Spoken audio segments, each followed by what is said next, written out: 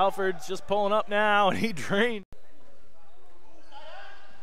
So less than 10 to play. Southeast Raleigh driving strong. Game one for each of these teams here at the East Coast Invitational. Alford driving strong with the right hand. Alford's gonna try a three. And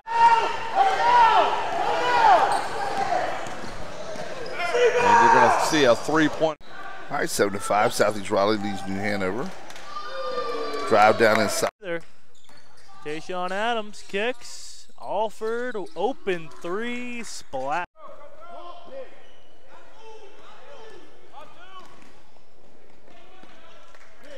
Jones-Onzo EMC championship game.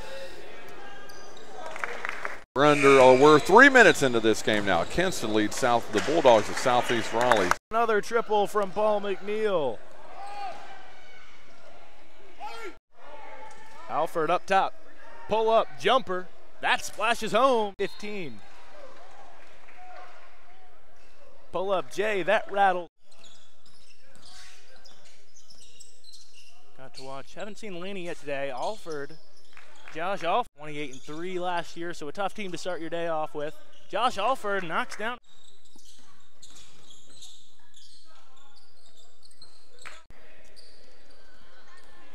Wall driving strong, baseline, dumps it off. Three ball in the corner. Head coach Mark Carrington at the helm. Southeast Raleigh, nice move and a nice finish. White Oak here in the final quarter of this game. Playoffs, because I can pretty much guarantee you you're going to see a lot. The other end.